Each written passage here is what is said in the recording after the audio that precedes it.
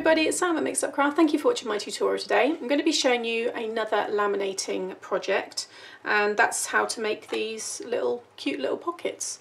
So you can have these as posh envelopes. You can make them any size you want. Once you see how I put it together, it's really straightforward, but they just open with these little snaps, which I'll show you, and then inside you've got your little pocket there. Now these, I'm making one more in this size today, and these are going to hang where all my dies are, because I've got quite a few loose, just random ones from like free from magazines and stuff, which are handy, and they're good if I'm ever crafting with other people. Then there's spares there for people to use, but they're quite good to keep in these little pockets.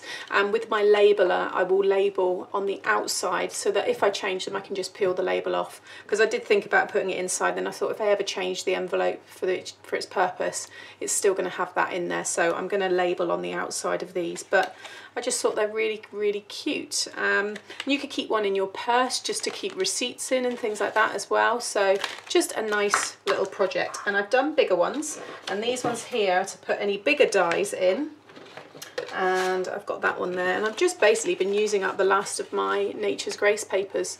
So you can see there, these are nice big deep pockets, which will fit the larger dies and things in, and they sit perfectly with all the rest of in my die storage, because I've got one of those thin little baskets, so everything fits in there. So yeah, once you know how to do this, you can do any size you want. So there's lots and lots here. Also, I wanted to show you the snaps and the pliers. Now I had this probably the summer last year, and I've used snaps before, but I use them in my more of my sewing projects and my dressmaking and things like that. That's another thing I love to do, which I don't share. It's just my thing, and I've done it a long time. Don't do it as often as I want now, but maybe I might share something one day. But it's another little passion of mine which I enjoy. But these are great. So these are the pliers and these are the snaps. So I'm going to show you how to use those. Very easy, and it's quite a nice way to incorporate it into your paper making. So you are going to need to make the smaller ones that I've got here. So it's a deconstructed pocket, and then the laminating pouch is what brings it all together. So you need, so I've got on the backs of mine, I've got all plain colours. So you can see there, so I'm doing another yellow so that I go in between, just because I wanted to, and it's the same colours that match in these papers. So my main pocket size is, what was it, 4 by 5.5. Okay, so you need two pieces that measure 4 by 5.5. That's to make this size. Like I said, you can choose once you know what you're doing. Then this is your little closure. This is the flap. So this is 1.5 by, again, 5.5. Okay, so it's the same width, but just 1.5 length, sorry, but just 1.5 width. Then you need your laminating pouch, which I've got here. So you can, I think, when I'd done it, you can fit 2 of these on one sheet. Maybe that was another project I was doing. Let me just check. No, you can't. It must have been another thing I was doing. Oh no, I think it is this, sorry. Let me just do it. So basically you're going to sandwich these two together. They should sit perfectly, and you shouldn't be able to see anything from the underside, so I can't see any of the yellow poking through there. Pop it right down. Now this side here is where I've got this bit. So I've kept some of the acetate on the, the left-hand side, so that you can create these little tabs. You may not want these if you just want them singular, but basically you want to pop it in, and to the left, because this is now, let me pop this in here, so again it all makes sense. This then goes right side down, so you want your pattern facing down, because this is going to obviously fold over, and you want about I'd say about 1/4 inch gap in between, because that's where it's going to fold. So we're creating this gap here, this piece, okay? Like so. Now, to the left, if I bring this around that way, this is that left-hand side, and it's about 1 inch, okay? You want to leave it 1 inch there, and then you'll be able to cut this hole punch there, and that will give you that little kind of hanging piece. If you don't want that, then butt this right up to there. But I do believe you can fit it, again, another set of this in here, okay? Right, so that's that all done. Then if you're going to customize these in any way, you want to do that beforehand. So if you're going to have someone's name or anything you want, do that now. I've got my laminator all nice and ready to go, nice and hot, so I'm going to feed that in. I would usually cut this down and save that, but I'm not. And this plastic is good to use once it's set. It's like an acetate sheet, so you can use it for like your pop-up cards and things like that. So again, if you have lots of laminating pouches but you don't have any acetate, use this because it works really well.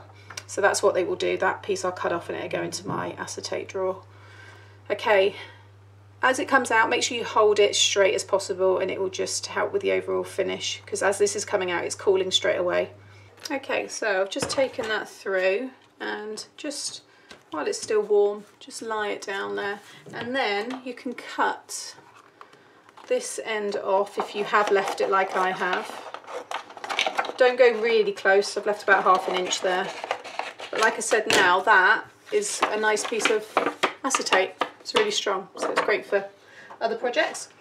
Okay, so back to this now. It works exactly the same way. We've now got to kind of open up that pocket that we created. So I've got my my knife, and if you've watched the other 2 laminating projects I've done, what you want to do is in between here, there will be a very thin line where it's not stuck because it's had to lift up to go over those 2 layers of card. That is where we're going to cut. So you want to keep your knife as flat kind of to the mat as possible, and you're just going to pick the side, the very corner there, just ever so slightly until you can get the knife in between, and basically it will end up sliding along just like you're cutting some paper with very, very sharp scissors. So now I've got that in there, it just slides right the way along like so, and we're going to run this back through again on machine just to kind of reseal it.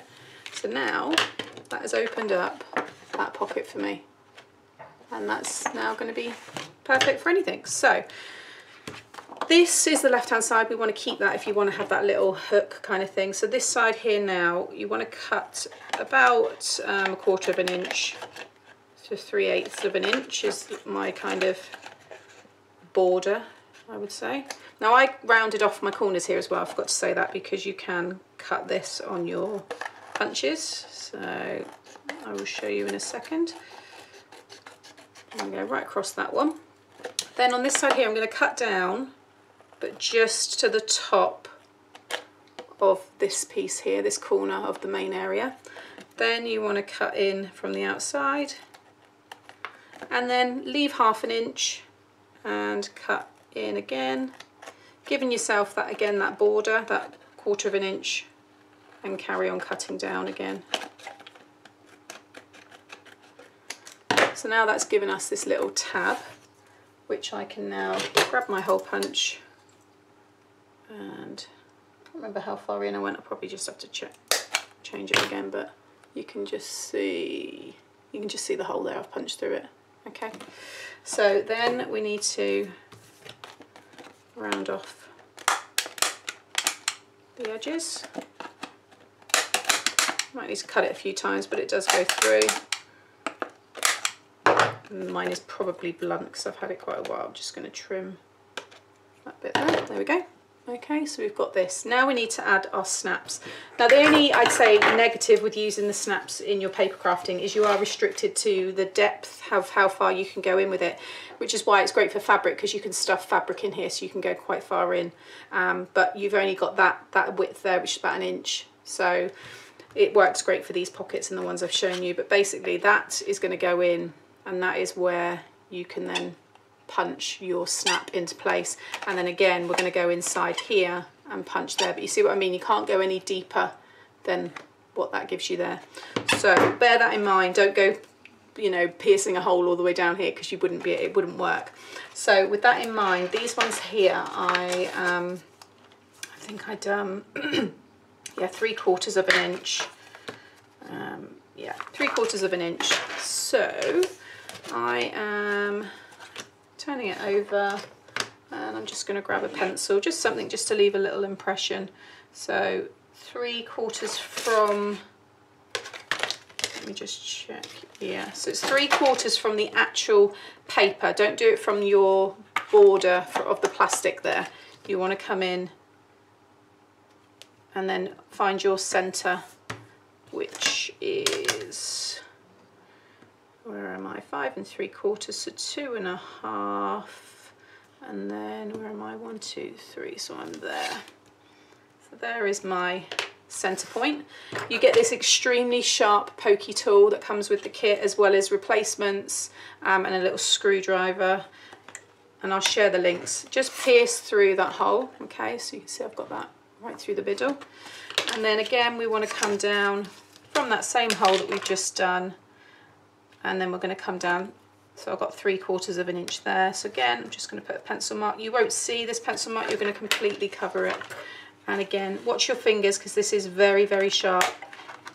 And just again, just poke another hole through there. Okay, so now I've got my bits. You can't see it, but I've got the hole there and I've got the other hole just there. You can just see the yellow coming through. So now grab your snaps. So you get all different sets. I've always used just plain white in the past, so I've got loads of white already in my stash. But this one here is really good. And basically, you will have all these different colours, obviously, in this case here. So I want to use, I think it was another yellow, because I've got 2 purple. Yeah. So this one here. So what you need for every snap is you will get these ones here, which have your little pin. So it looks like a, you know, a pin you'd use in on your pin board. So you want 2 of those, one for the front, one for the back. Then you will need what they call a male and a female, is the easiest way to describe. And this is the piece that actually goes in. So this one that is in my hand is the female. So you can see it's got like a little well that goes inside, and this is the male, and you can see it's sticking up. So basically that will end up going in there, and that's what creates your snap. So that's what will close it. And then one of the pins will go in this one, and one of the pins will go in that one to keep them in place. Now it doesn't matter where you put the male or the female, so you might have the female. So basically that's going to go through here, my pin. Ooh. So that's my nice matching one for the front. So it doesn't matter now whether I put the male or the female on top. They will work either way, okay? So don't worry about that. So I'm just going to grab the male, pop it on the top. Now you can push it down quite far, but basically what this is doing is inside here is a piece of metal. Now that metal is going to squash the pin of that head there that we've just put in, and by squashing it, it's going to squeeze that whole thing into place. So what you do is with the black dish on the bottom there, that will sit perfectly over the head. Okay, so that is now, I can feel that is in place, and then just squeeze it down, and it is so easy to do. So if you have problems with your wrists and this should still be okay, because it's the clever design in the spring, it's doing all the work with very little pressure. So now I've pushed that down, and can you see that the pin is completely squashed? That is now stuck, that's not going nowhere. You could never get that off, and you'd have to cut it off, and you'd obviously wreck the project. So again then with the other pin, this is going to go underneath, and I'm going to find the hole like so. Okay, and then you pop that one on top. Again, you can push it quite far down. Now this one needs to go in there. So again, just move it around, and you can feel when it sits into that kind of little dish. Okay, and then again, just squeeze it. And all it is doing is squashing that pin. So now you can fold it over, and actually before we do that, we need to burnish. Just grab my bone folder. So what you want to do is fold it and kind of lift it up a bit. You want to fold in between the plastic. So I'm just going to bring that along before I snap it into place, like so, and then I can just burnish that, like so, and then there we go, pops into place. You got a lovely little envelope. So again, really easy to make.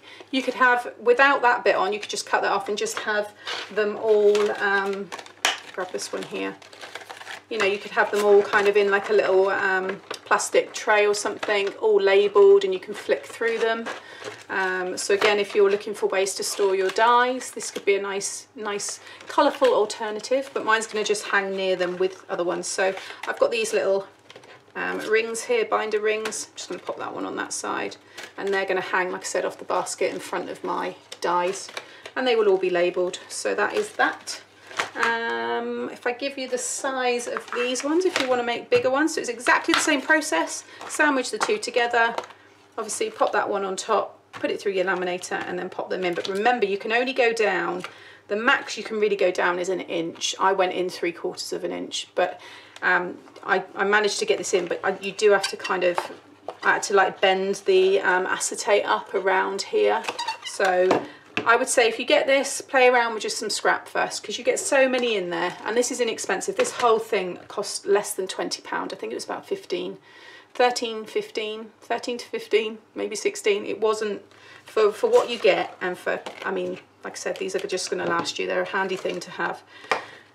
So quickly, this measurement here is, the width is 5 3/4, and then length you've got, well, it's saying 8 1/8 there, but 8 would be fine. And then this little flap here is 2 by the same width, which is 5 3/4. Okay, so there you have it. Just another useful little project for your craft room. There are so many uses. Like I said, they will fit nicely in one of my baskets, just stacked behind each other. They're going to be hanging, but again, would fit inside a little basket as well. But I've used up all my Nature's Grace papers now, and I'm really pleased with these. So there you go, another fun laminating tutorial from me today. Hope you've enjoyed it. Please give me a thumbs up if you did, and subscribe to my channel to see more. Thanks for watching. Bye.